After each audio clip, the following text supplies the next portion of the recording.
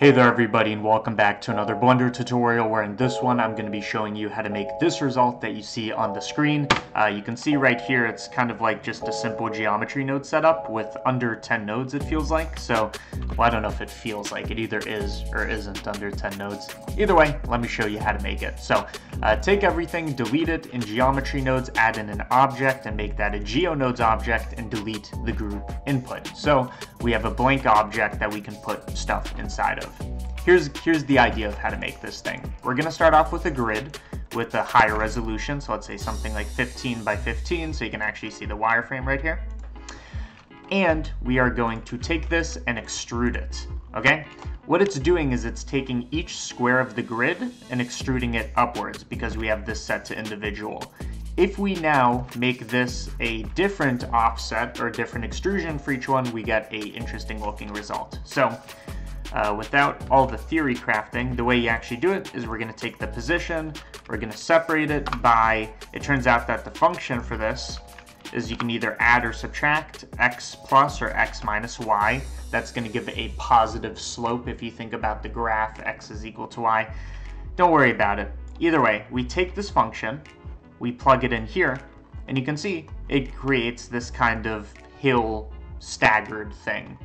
Some of these extrusions are going negative, so I'm going to send this through a fraction, so it's mapped between 0 and 1, so the negative values get sent back to 0 to 1, and I'm going to take this and divide it by like 5, so it's a bit less.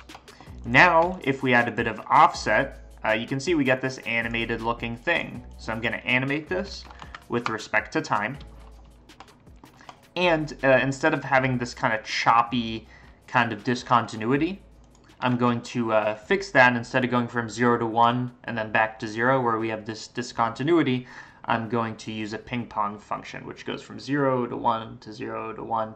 It's continuous is the point. Okay, now to make this look more interesting, what I'm going to do is I'm going to multiply this by a random value. So not every single one is going to the same height. And this is basically the effect. So now let's set up a camera and make it look good. So I have my camera right here. Pick a view. I'm going to set it to orthographic and zoom in. And now it's pretty much cropped in on this effect. So we're not going to see anything except for it. So let me increase this value. The rest of this is basically render settings. So I'm just going to go to cycles, GPU, add in a HDRI environment. So really the hard part of the tutorial is over. So I've added in an HDRI, and then for the material, let's apply a material. I'm going to make it a metallic material, so it reflects stuff. Okay? So for this object, use the material, make it metallic, make it shiny, and there you go. You have the effect. And let me just turn on denoising so you can actually kind of see it. So there you go. Hopefully you enjoyed this tutorial, and if you want access to this blend file and hundreds of blend files like this, anything I've made over the last 3 years, you can click that link below for Patreon access. It is the best way to support what I do here. If you like the tutorials and want to support me financially, even $1, that is the way to do it. So get access to blend files, early access to tutorials, and more over on Patreon. Thank you for watching. This tutorial has been brought to you by Skillshare, and if you haven't heard about Skillshare, it is the online learning platform that will teach you anything you want to know, whether it be photography, videography, even Blender. There are courses about Blender on there. You can find a course for you, whether you're trying to pick up a new hobby and you're trying to learn information to actually learn how to do that hobby, or you're more career driven and you want to, learn stuff so you can get into industry. Skillshare has you covered. One course in particular I want to recommend is Southern Shoddy's course about starting Blender your very first day.